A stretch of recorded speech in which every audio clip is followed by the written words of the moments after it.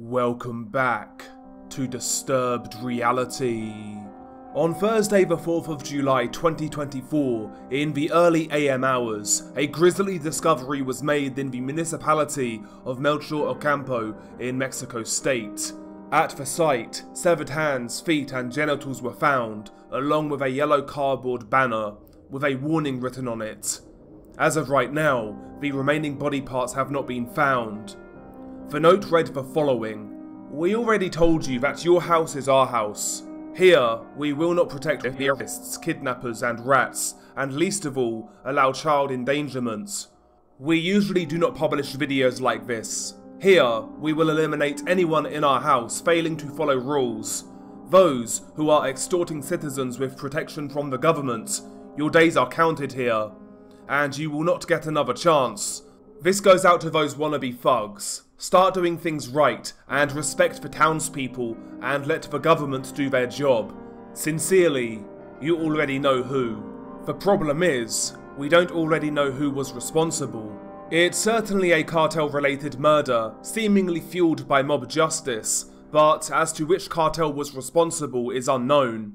The body parts were found after the release of a grisly video online that depicted the execution of a captive by unknown assailants, and due to its graphic nature as well as its subject matter, the video went somewhat viral, in particular on X, formerly known as Twitter.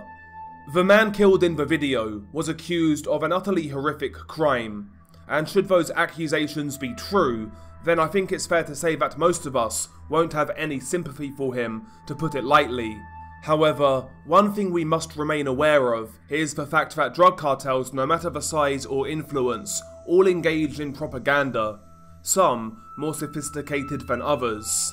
It is possible that the accusations were false in order to paint a certain narrative to almost excuse the murder, as well as to potentially portray the enemy as more than mere drug traffickers. The captive in the video does admit to the alleged crimes. However, again, after watching countless videos of this type, people can say strange things in order to stay alive. I'm not saying the captive is guilty or innocent. Ultimately, we don't know, and to report the alleged crime as fact would be lazy, dishonest, and potentially playing into the hands of drug cartel propaganda. Mexico State, home to the capital of Mexico, Mexico City, for the most part has been a state that has been relatively safe and unaffected by cartel activity. Of course, cartels do have presence in the area. Gangs such as CJNG, La Nueva Familia Michoacana, Cartel de Sinaloa, Los Viagras, and La Union Tepito all seem to operate in the state, with La Union Tepito being a cartel local to the area. La Union Tepito in particular have been one of the main violence generators in the state, and they view the Sinaloa cartel, La Familia, and CJNG as enemies who are looking to take control of their turf in Mexico City. More than likely, one of the latter mentioned cartels were responsible for the murder, though it is possible that it may have been perpetrated by a smaller street gang. But nevertheless, what happens in the actual video?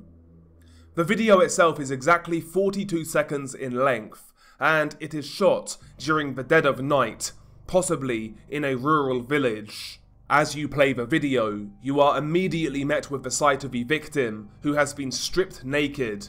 He has had his eyes blindfolded with duct tape, and the victim is sweating profusely, more than likely due to fear. A sicario is holding the captive by the hair, ensuring that his face looks at the camera. He is forced to confess the alleged crimes, and the captive simply states the following: "My name is Luis Miguel, aka El Machito. This happened to me for my daughter and 2 other children."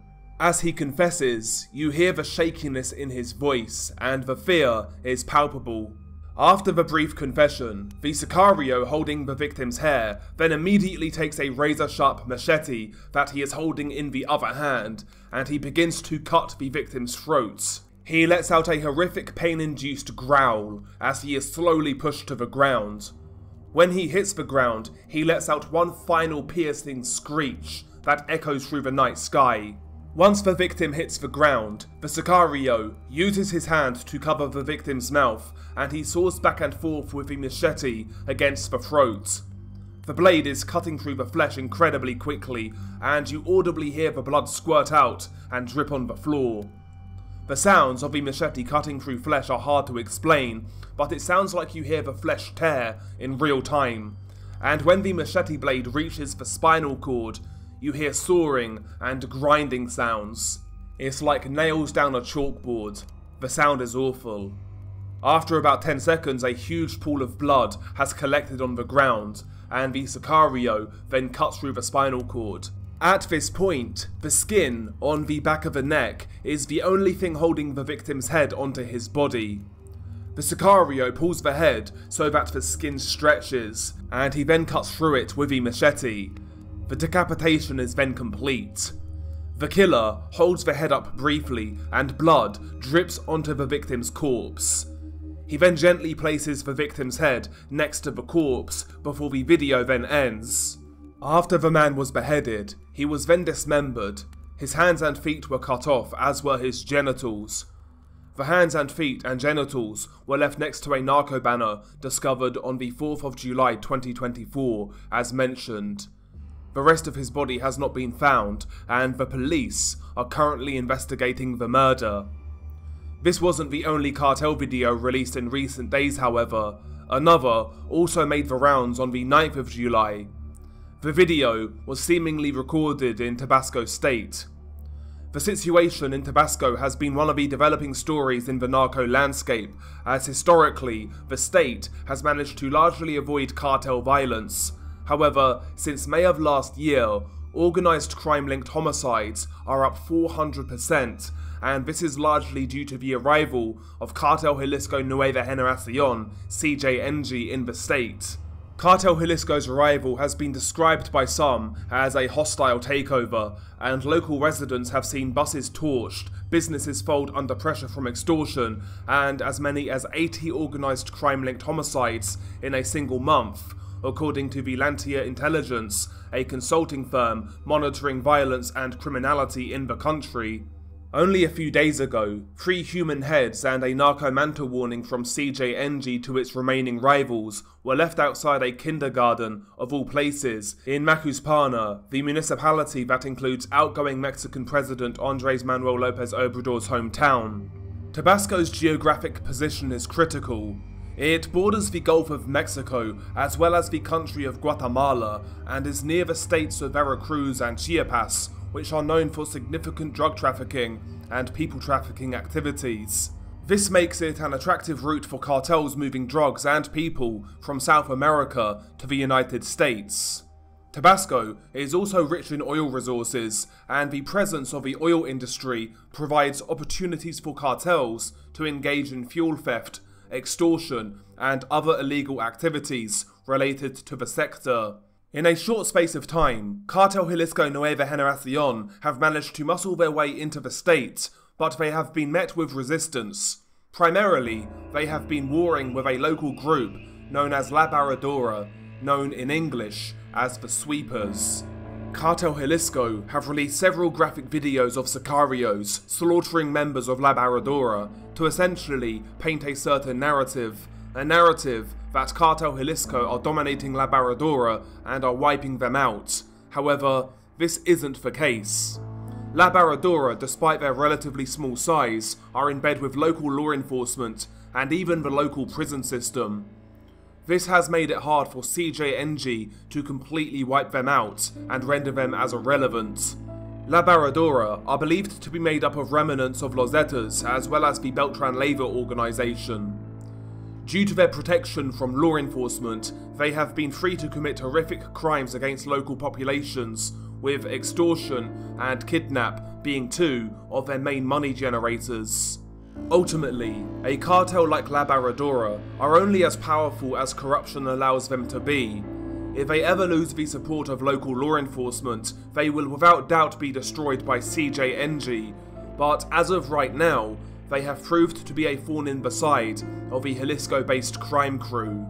Cartel Jalisco's incursion into the state has been utterly brutal, and they have followed the playbook that they have used since their creation. Sometimes, cartels, when attempting to acquire new territory, lead with subversion and corruption. But with CJNG, similar to the Zetas, they lead with bullets and violence, and that strategy has been largely successful and a pivotal reason for their exponential growth in recent years. They have flooded the internet with a myriad of graphic execution videos, from the macabre to the downright sadistic, garnering themselves the reputation of being the most violent drug cartel around, a reputation that they wear with pride, as without doubt it strikes fear into their enemies' hearts, as well as law enforcement and the general population.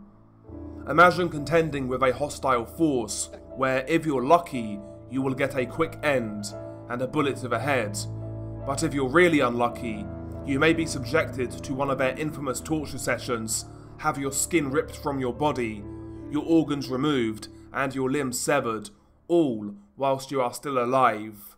The reason that cartels and especially CJNG perpetrate these videos is obvious and clear: to keep others in line, but also to keep their own members in line. When working for a cartel such as CJNG, you are not only at risk of being killed by rivals, but also by your own employers. Those who step out of line will be swiftly dealt with in a violent manner, whether you be a traitor or a snitch. Even those who fail to do their job correctly are also at risk of facing severe punishment. This could be as simple as a beating, or a humiliating punishment known as paddling, or even death. A video recorded in Tabasco state made the rounds on the 9th of July 2024, and the victim was allegedly a traitor, and seemingly the video was recorded by CJNG. The video itself is a short one, at just 36 seconds in length, and it has been shot during daytime hours in a forest-type location. As you play the clip, you are met with the sight of a captive, kneeling on the ground with his hands tied behind his back. He is shirtless, and he's had his eyes blindfolded by duct tape. Standing menacingly over him, you see a Sicario who is lifting the victim's head up by the hair, and he is carrying a machete. The hitman has concealed his identity with a face mask, and he is wearing an Under Armour tracksuit with an Oakley t-shirt. It may be my imagination, but looking at the Sicario's eyes, he seems very familiar, like I've seen him before in another execution video, though I may be totally wrong. Like is the case with many cartel videos, the victim is forced to read out a statement which goes as follows. He simply states, "This happened to me for betraying the boss of Macuspana." The boss of Macuspana seems to be a man who goes by the alias of Comandante 88. Very little information exists of him online.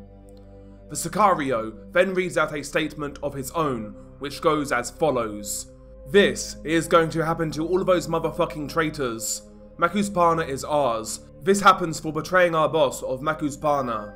After the statement has been read out by the Sicario, he then takes the machete and, as you would expect, he begins to cut the captive's throat in a savage manner.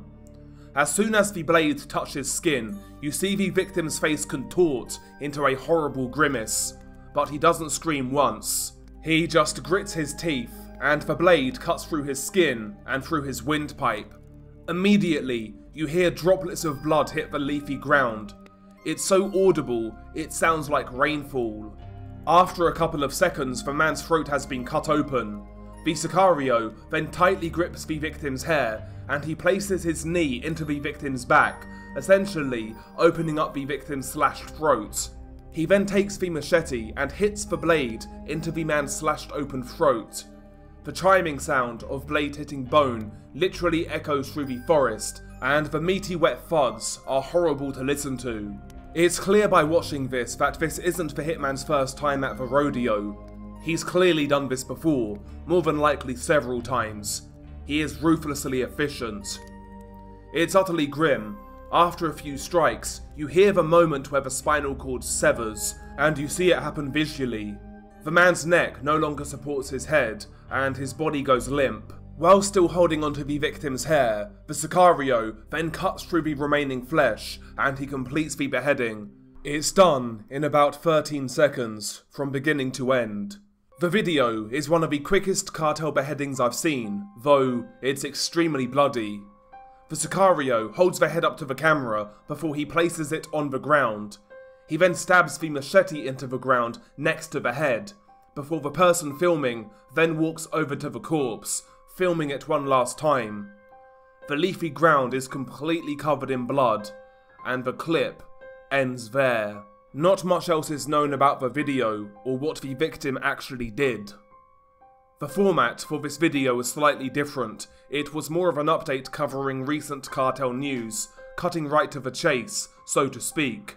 In regards to the first video covered, due to the allegations attached to the clip, it is certainly hard to stay neutral. However, again, we have to remind ourselves that cartel propaganda is a very real thing, and I felt it necessary to add the caveat when talking about that specific case. But anyway, that is the video. I hope you enjoyed it, if you can enjoy this sort of content.